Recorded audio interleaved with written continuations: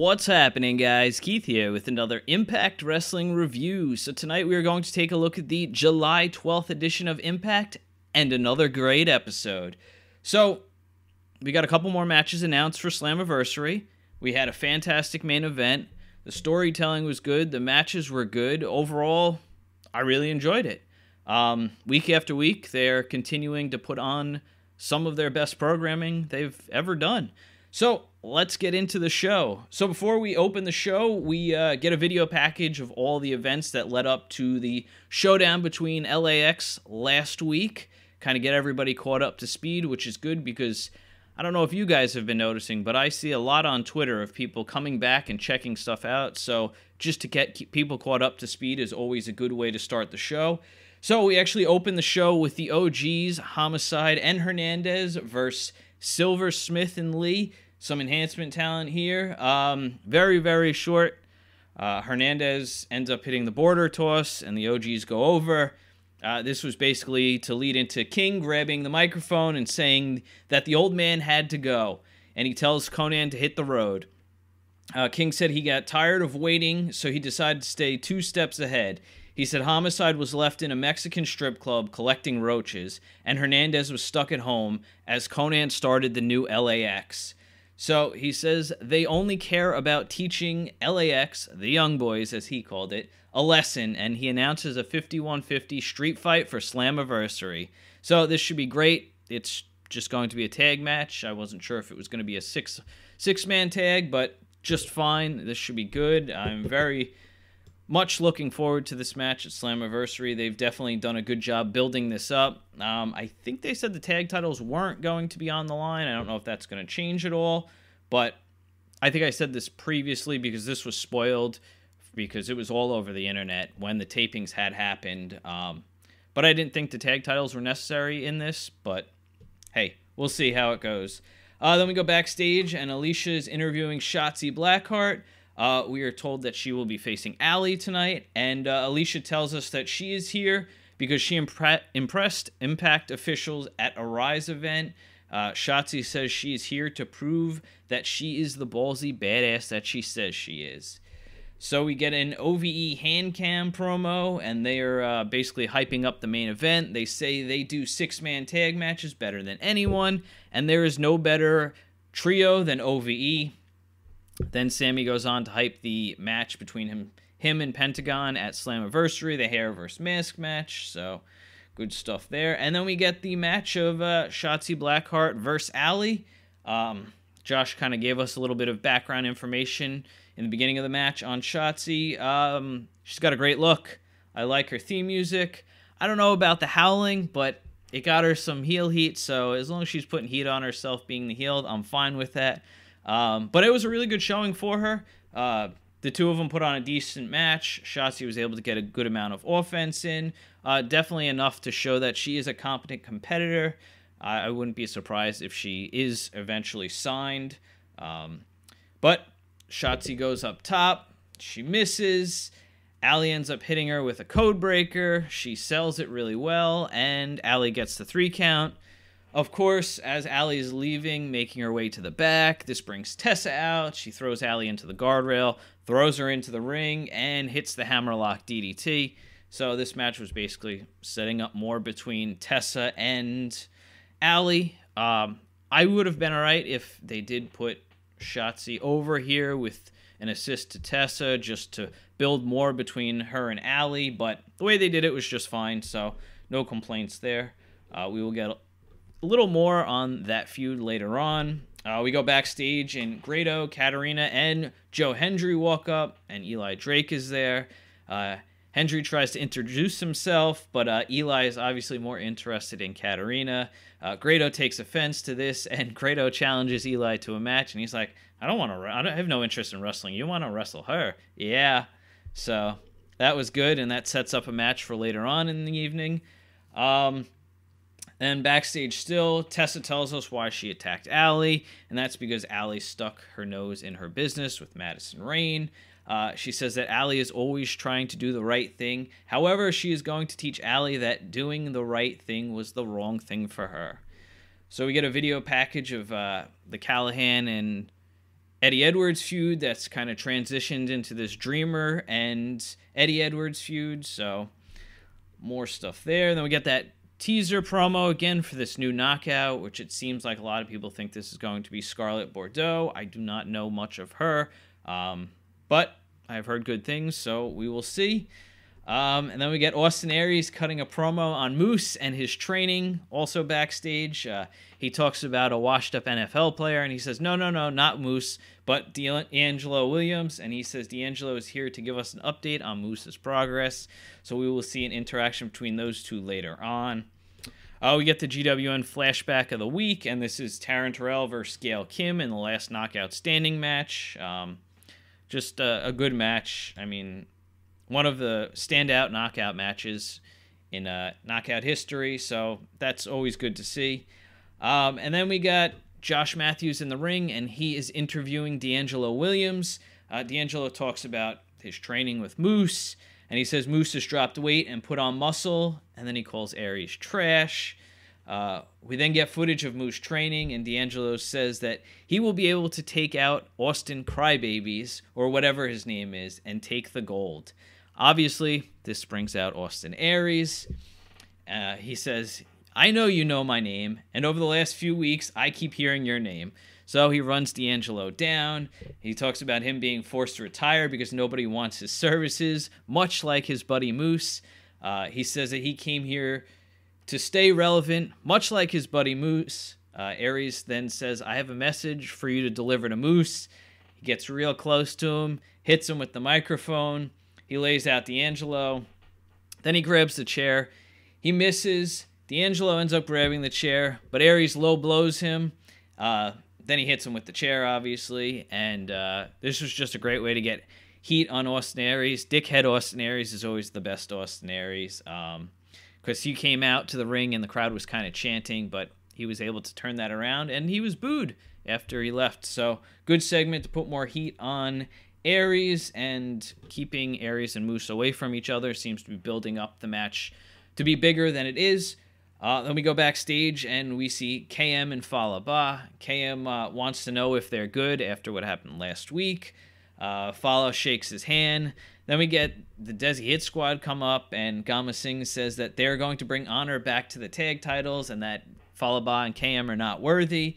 KM challenges them to a match, and then Gama runs them down saying they're so North American. Bahh can't control what goes in his mouth, and KM can't control what comes out of his mouth. So no match was officially made, but I would assume we will probably see that next week. We head down to the ring, and we have Eli Drake versus Grado. He comes out with Katarina and Joe Henry.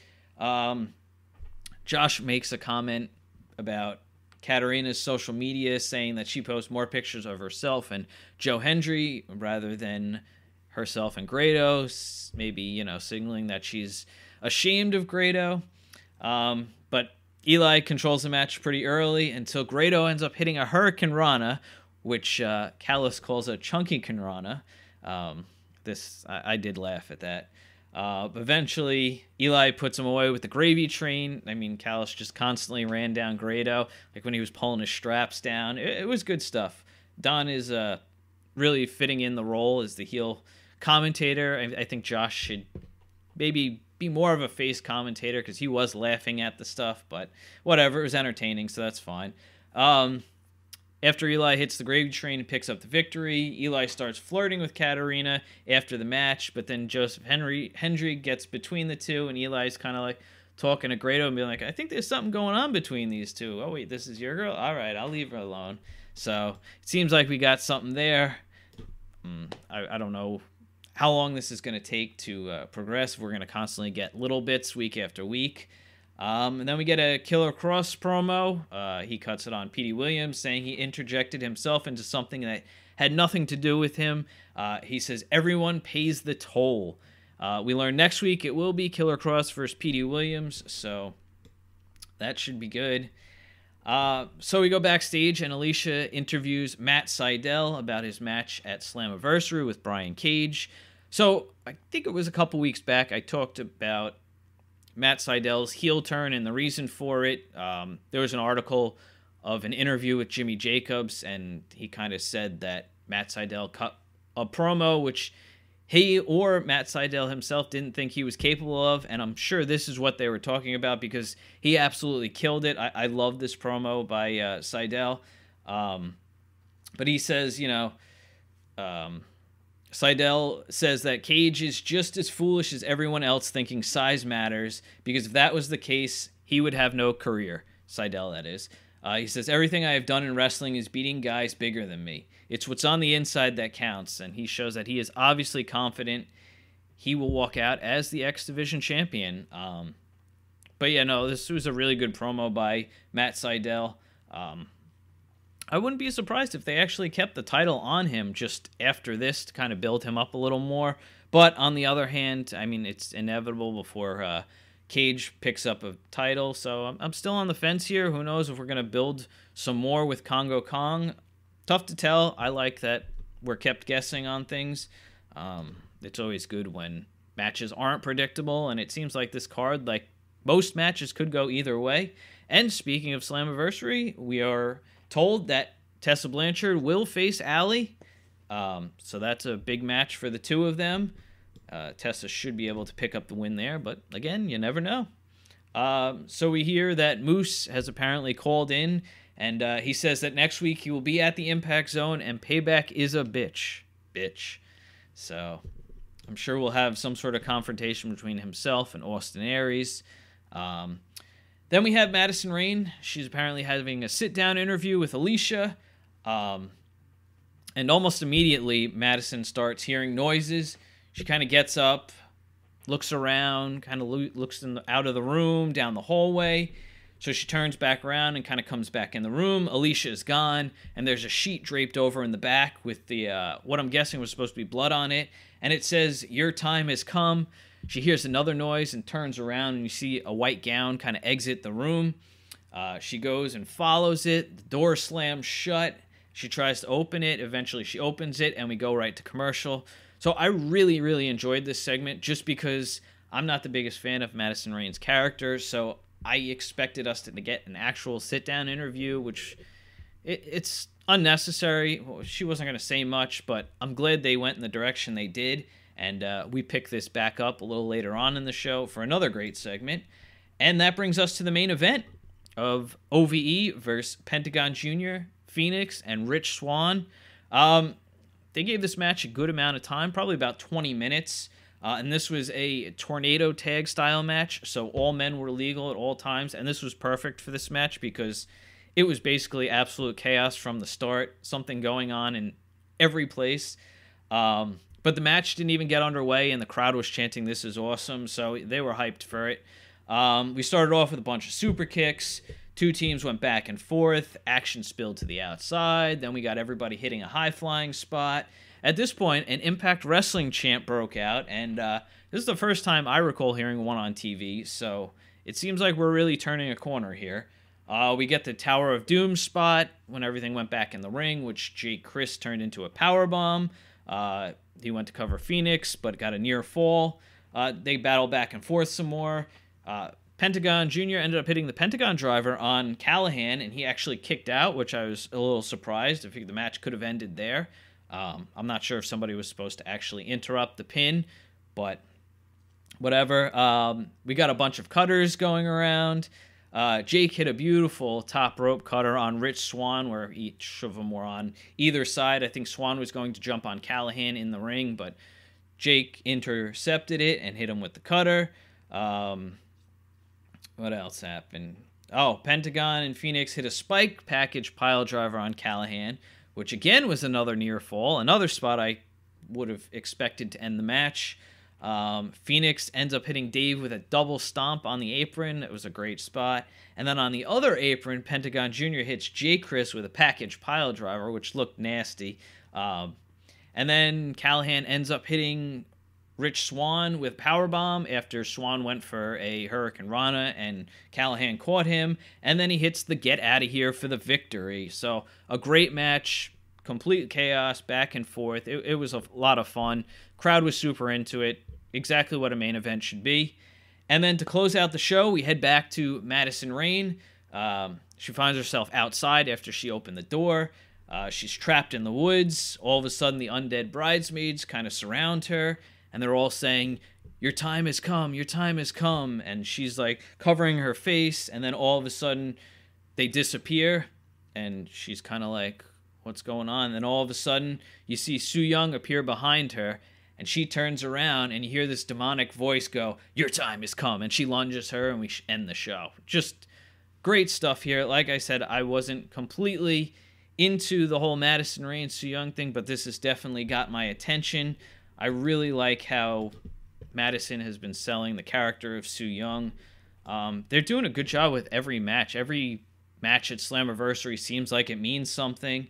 The Go Home show should be very good next week. Kind of hard to top what they've been doing, but hey, we'll see. So that is all I have for you guys today. I will catch you guys probably Sunday for another edition of the Impact Report. And thanks for checking out my video. And don't forget to like, share, and subscribe. Thanks, guys. Bye.